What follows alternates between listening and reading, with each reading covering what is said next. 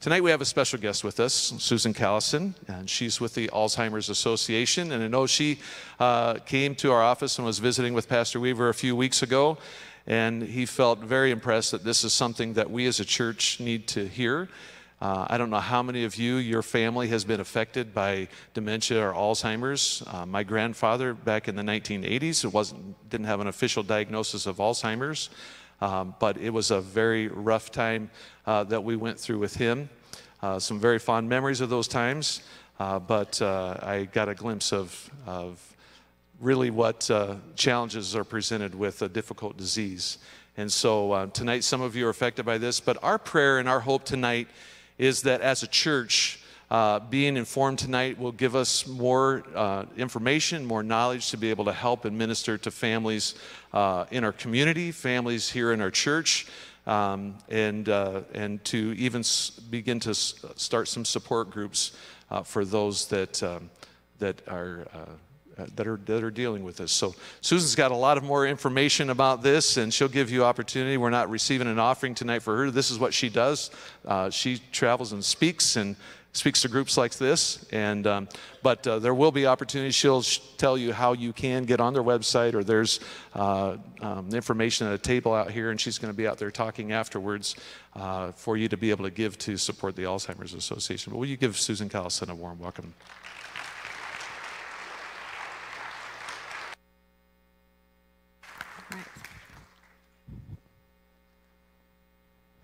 Well, thank you so much for the opportunity to come today. I have a PowerPoint coming up here in a moment. But first, I want to give you a little direction. I have a little assignment to start with. So I get extra credit if you sign my clipboard. And so there's a clipboard in each section. If so we could start this, there's one right here and one in each section. But I get credit if you give me your first name, last name, and zip code. So not enough information to get on a mailing list, but I get credit. So if you wouldn't mind signing that. And if you want more information about Alzheimer's or how you can get involved, put down more contact information, and we'd be happy to connect with you after the program. And if after you hear more about Alzheimer's tonight, but you just gave me your first name, last name, and zip code, you can stop at the table in the back, and we can talk more later about what you can do if you're feeling called to do a little more. Then we'd love your prayers and your encouragement for families who are affected with Alzheimer's disease. So the PowerPoint is coming right up. One minute. Okay. So I work for the Alzheimer's Association. It's a national organization. We're a nonprofit. We have a local chapter right here in central Iowa. Our office is in West Des Moines. And I'm the program specialist. So we have people who do advocacy and fundraising so that we can support research and do programs. But my job here in central Iowa is to provide programs and services for the families that are affected with Alzheimer's disease.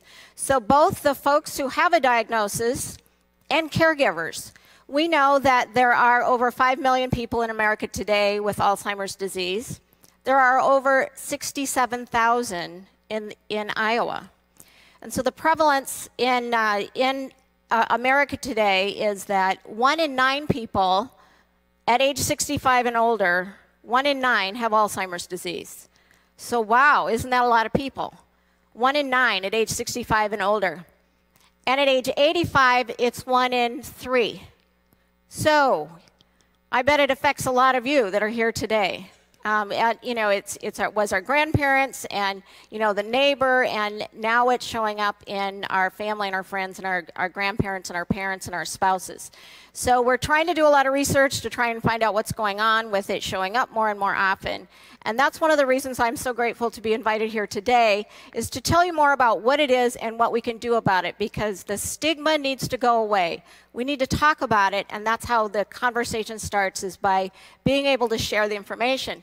So today we're going to talk about the 10 warning signs and the difference between normal age-related memory loss that we all experience and something more serious. So we'll go ahead and get started on the program. So this is a quote by Jay Smith. His wife Patty was diagnosed 2 years after the onset of symptoms. So Jay says that if we could have had the correct diagnosis 2 years earlier, it would have given us more time to plan, to do things that could result in a good quality of life, and to accomplish things that we always wanted to do that get put off for this reason or that. And I think we'd all agree, if we all knew 10 years ago what we know today, would we make different decisions along the way? Well, of course we would, and especially because of our health. So if I know that I have something like Alzheimer's disease or my spouse does, having that diagnosis and knowing what's going on can help us make better decisions so we can have the very best quality of life.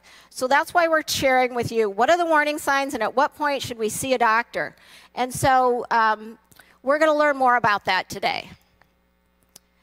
And so we're going to learn from people like us. So all three of these people on the screen look like they could be sitting next to you right here tonight. And all three of these people have a diagnosis of Alzheimer's disease. In the early stages, people are still very aware of their surroundings. They start to notice something's going on, but they still can live a very full life and be part of our communities, and they are. And a lot of times people don't know that our neighbors or friends or loved ones are actually living with the diagnosis. So we're going to learn more about that today. And so this is Marianne. She has a diagnosis of Alzheimer's disease. And she says that we need to be part of the change. We need to be part of talking about it. We don't have to be afraid anymore. 20 and 30 years ago when people got cancer, nobody wanted to talk about it. You couldn't even say that word. You said it was the C word. Well, that's what the deal is with Alzheimer's today. When somebody gets a diagnosis or they think that might be what it is, nobody will talk about it. They go home and they get isolated and they don't tell anybody because they don't want to know and they don't want to deal with it. And yet the only way we're going to get beyond the stigma of Alzheimer's is if we talk about it. Anything that's hard, that's difficult, it's hard to talk about. But the more we talk about it, the easier it's going to get. And so that's why we're going to go ahead and try and talk about it here tonight. And so we're going to go ahead and get started with what's the difference between Alzheimer's disease and normal age-related memory loss. And so one of the myths is that having a little touch of dementia is a typical part of aging. I even hear still, some doctors still believe that, and it's not the case. In reality, as we age, many of our physical capabilities, including our memory, begin to diminish. But having a harder time remembering some things is very different than having a form of dementia like Alzheimer's disease.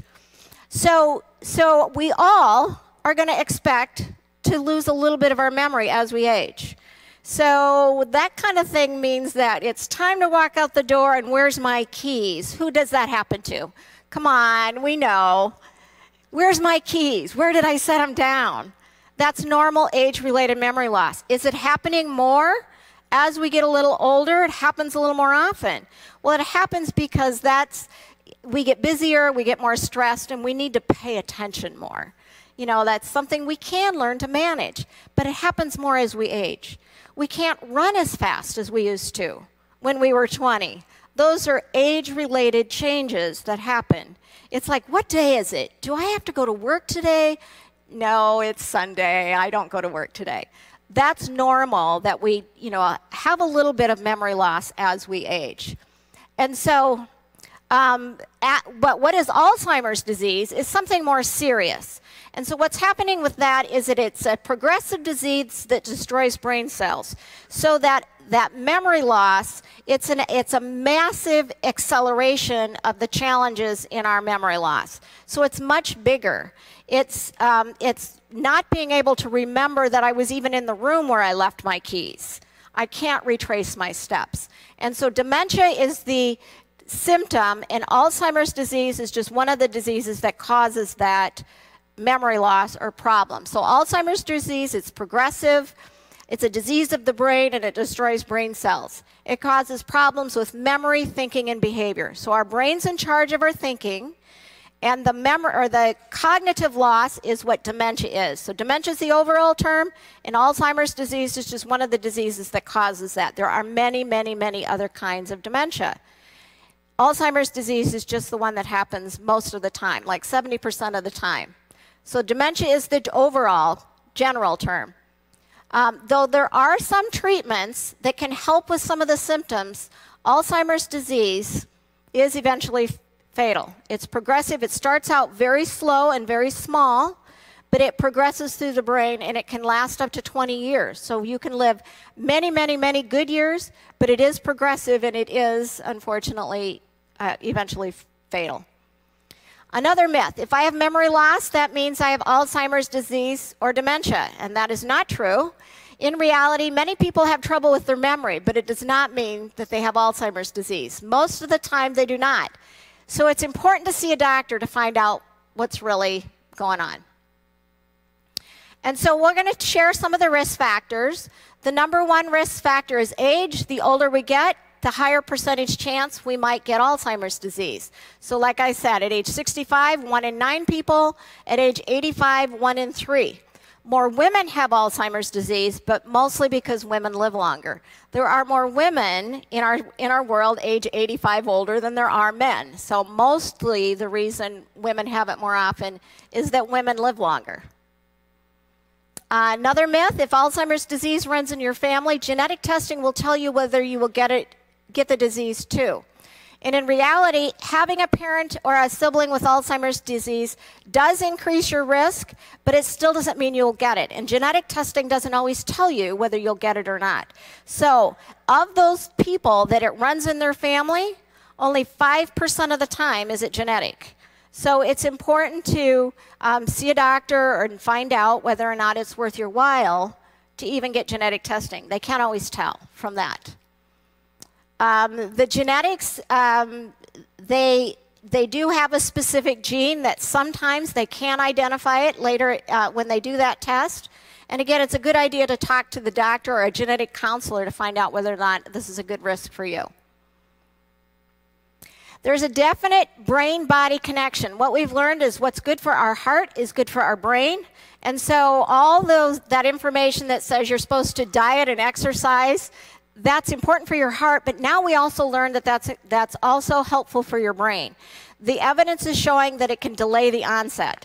So we also know that the risk for Alzheimer's disease or vascular dementia is increased if you do have heart disease. And again, it still could be decades later when it shows up, but more people get it if they have heart disease or a damaged heart. Diabetes in midlife, a larger percentage of those folks are getting Alzheimer's disease. And there is a strong link between serious head injury and the risk for dementia.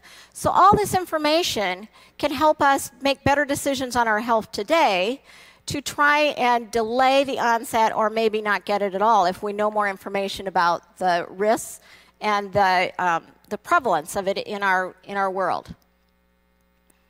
And so we're going to get right into the 10 warning signs. And so the first one is memory changes that disrupt your daily life. So it's forgetting things that you recently learned. So, you know, for me, I meet a lot of people and they tell me their name and I forget their name right away. Well, it's because I'm not paying attention. I've always had that problem. So for me, that's not going to be Alzheimer's disease. But if I've always been good at remembering people's names and then it comes a day where I can't, that's a warning sign for me. So it's a change in what you've always been able to do. Sometimes you hear people ask the same information over and over again. Or they tell you a story and then they tell it again and they don't have any ability to even know that they've just asked that question. The brain cells that are in charge of remembering can't. And so it's different than just not paying attention. It's you don't have the ability anymore to even know that you've just asked a question. So this is the most common first symptom that people see. This is Sue, and she has a strategy. So even though she has a diagnosis of Alzheimer's disease, what she does is she writes things down. She keeps a notebook in her pocket, and she writes things down. And that helps. And that helps a lot of people when they're in the early stages to write things down, write things on their calendar. And so there are things you can do to help be able to better manage some of those early symptoms. Number 2 is challenges in planning or solving problems. So if you've always been good at solving problems and then it comes a day where that doesn't make sense how to do it anymore. Like you're really good at paying your bills or writing checks, and then it comes a day where you don't know how to write the check. It's not that you just forgot to make a payment once in a while. That can happen to anybody, but you forget how to write out the check. So that's kind of the second warning sign. If you've always been good at working with numbers or following a familiar recipe, and then it comes a day that it doesn't make sense, like there's, you know, like you're making a cake and it says 2 eggs, but you don't know what to do with the eggs. You forgot that you crack them and beat them and put them in the recipe. It doesn't make sense anymore how to do those common things that we've always been able to do. The next one is difficulty completing familiar tasks, maybe trouble driving to a once familiar place. So folks might come regularly to a park, and then it comes a day where they look around and they don't recognize where they are. The brain cells that were in charge of knowing that, those are the ones that may be broken in that situation. Difficulty remembering rules of a favorite game. Well, that would be one that you learned recently. If you learn how to play cards when you're 5, you're going to remember how to do that even if you have Alzheimer's for a very long time. So what you learned a long time ago, you're going to keep more than what you just learned last week. That's what you can't remember that's the symptom for Alzheimer's disease. This is Joyce. She has a diagnosis of Alzheimer's disease, and she has a PhD. So we do know that the more education you have, it lowers your risk of getting Alzheimer's disease, but even people with really a lot of higher education can get it. And so she's very highly educated, but it came a day when she couldn't make change. She's always been able to make change, but it didn't make sense how to do that anymore. And that's how she knew she needed to see a doctor, was those normal things you've always been able to do, you couldn't do anymore. Number 4, confusion with time and place. So losing track of, you know, today would be confusing for somebody who had Alzheimer's disease. It seemed like it was nice, and yet it's winter. But folks with Alzheimer's disease can think it's nice outside when it's really cold and want to wear shorts outside even when it's really cold, or wear too many clothes when it's nice outside. So folks get confused about seasons and the passage of time, or they forget where they are or how they got there. You hear about folks wandering and getting lost because they've lost their way. They can't connect with time and place. Trouble understanding visual images and spatial relationships. So vision changes for many people with Alzheimer's disease. As we age, our peripheral vision does begin to diminish a little bit, but with Alzheimer's disease, it closes in even further. So it's like you get tunnel vision. So when you can't see up here and around, you might not notice that there's something on the table or that you're working on. You need to move your eyes so that you can see because you've lost your peripheral vision.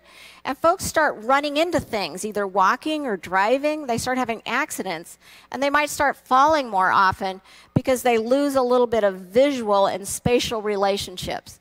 So that can be a warning sign.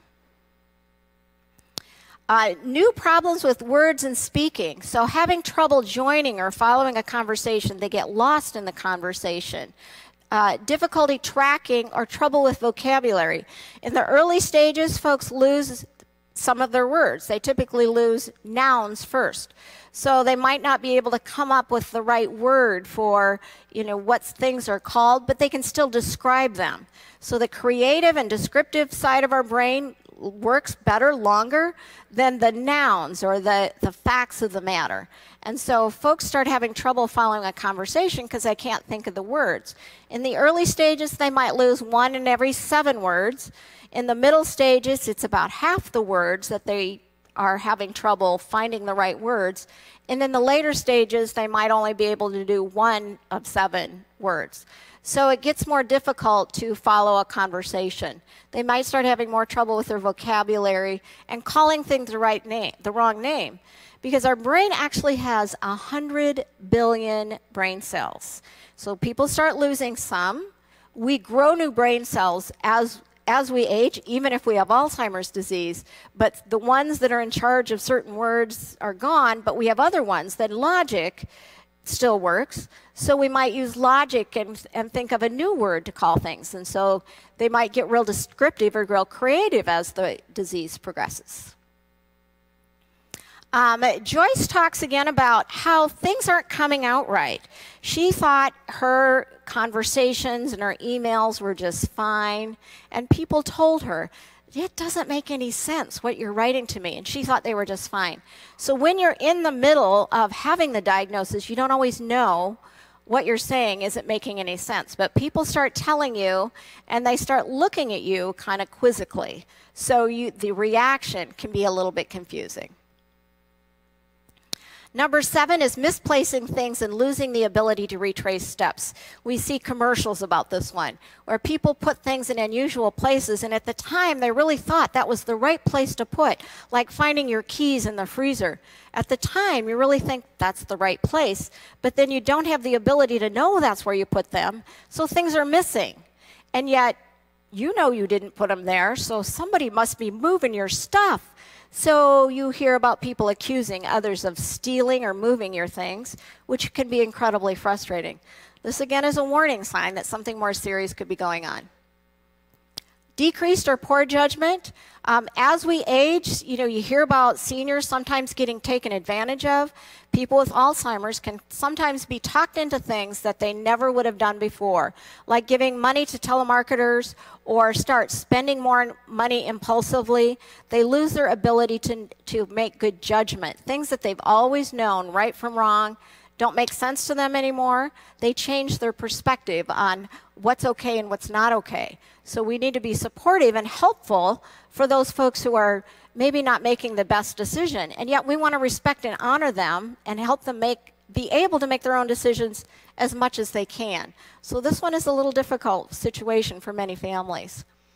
Number 9, withdrawal from work or social activities. So when these things start to happen, it's very confusing for families. So they sometimes start to withdraw, or they lose track of things that they've always loved, like their favorite sports team or a favorite hobby, and they'll start avoiding social situations. And we know that people really need to stay engaged in their community. It can help all of us in our overall health if we stay engaged and stay socially involved in our community, and especially if we have Alzheimer's. So this is a warning sign and something that we really need to help people stay socially engaged. And then number 10 is changes in mood and personality. And if any of these things were happening to any of us, it would make us confused and suspicious and fearful. And we'd have a lot of anxiety and agitation. Again, these are all warning signs that something's wrong and we need to see a doctor. And so what should we do if we see any of these in ourselves, in a loved one, in a neighbor, in a community member here at the church? Well, number 1, we need to talk about it. We can't just hide anymore. We need to talk about it with family and friends because we need to find out what's going on and get help. We need to visit a doctor and find out what's really going on and get the right treatment as soon as possible. Because it might not be Alzheimer's disease at all. It could be something more serious or less serious, but we need to find out what's going on. And this is Susan, and she's advocating for that as well. She says, just talk about it. I know it's hard. But if you talk about it, it'll get easier.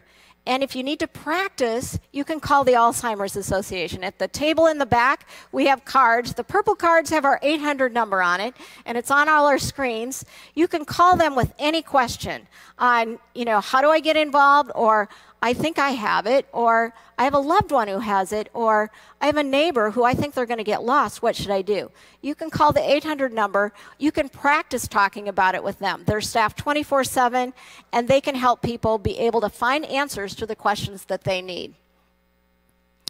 So it's really important that you get an accurate diagnosis. We know that there are some conditions, like it could even be a brain tumor or an infection, that can be treated or dealt with that it might not be Alzheimer's disease at all. So getting a good diagnosis is really important. So one myth is that there's no point in getting a diagnosis because dementia is not curable or treatable. It'll just upset my family, so why should I go see the doctor? We hear that a lot. As I have a loved one, they won't go to the doctor. They don't want to know. And yet, we need to know what we're dealing with. And so early diagnosis is the only way that you can get help and get treatment. It might not be Alzheimer's disease at all. There are some things that mimic some of these symptoms that can be treated. So it's important to know what we're dealing with. Another myth is you don't need a complete set of diagnostic tests. You can just try a medication for memory loss. If it works, you'll know. And of course, that's not true. There are some over-the-counter medications that we're hearing on TV, and the Alzheimer's Association is very evidence-based. And we don't have any evidence that any of those work. And so it's really important that you see a doctor and be thoroughly assessed so that you really know what you're doing. This is Gary. He was diagnosed with early onset. About 5% of the time, people get a diagnosis younger than age 65. People as young as 30 have gotten a diagnosis. And they don't always know. When you're that young, they're not sure what it is. So sometimes it takes 6 months or a year or 2 years before the doctors have enough evidence before they can give an accurate diagnosis. But again, it's important to just see a doctor to try and find out what's going on. If people have memory loss, the Alzheimer's Association will support them. They don't have to have a diagnosis. We're here to help people try and figure out what this is and how to deal with it in your families. Some of the diagnostic steps, they'll do a physical exam, they'll do a neurological exam, they'll do brain scans. Sometimes they'll just ask a lot of questions. Today, with 95% accuracy and with enough information, doctors can diagnose Alzheimer's disease. It was just a few years ago they couldn't do it, but today they can. And if you need recommendations from doctors with that kind of experience, the Alzheimer's Association has that kind of information. The test can identify other disorders that can be treatable.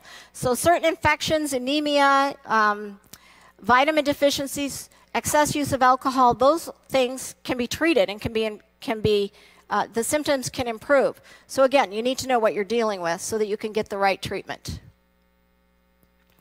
There are many forms of dementia. Alzheimer's disease is just one of them. It's the one that happens 70% of the time. But here's a few more. I've heard there are 80 different kinds of dementia. These are some of the other more common ones. Again, we support any family with any kind of dementia. And again, the symptoms that people have is how they identify which kind it is. So if you get a diagnosis of dementia, most importantly, you need to get the maximum benefit from available treatments. There are some treatments that can help with some of the symptoms. It's important to get information about clinical trials. There are many clinical trials that are actually showing great promise, but you need to know what you're dealing with, and you can find out about those clinical trials that are available through the Alzheimer's Association as well. Early diagnosis is very important, and it's the only way that you can get support and help for you and your family. The Alzheimer's Association has support groups and education programs. We deliver those all over Iowa, all over the country. They're available online, and we're here to provide support. We also recruit volunteers that we train to be support group facilitators, and we're just so grateful to be able to share some of that information with all of you today. We're hoping that if there is interest, we will continue to do more education classes, and we'll provide support groups right here in your community. And again, I'm going to be here afterwards for a while after the program today, and if people have more questions, we're happy to try and support families here in our community. I also have some of my cards, and so if you want to contact me directly here in Central Iowa, I'm happy to provide care and support to families. So thank you so much for being able to come and share some information with you.